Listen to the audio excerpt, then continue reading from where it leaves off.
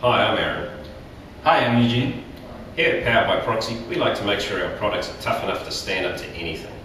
Now let's do some testing. Come on. One of the tests we do here at PowerbyProxi is the drop test.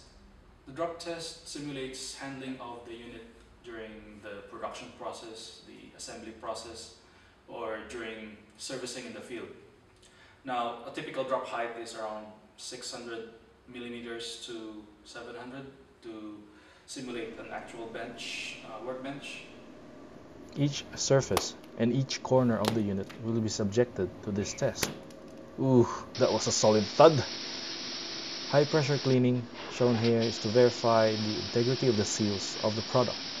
This particular product is known as ProxiPoint 12 and is designed for industrial applications. Our wireless technology works underwater.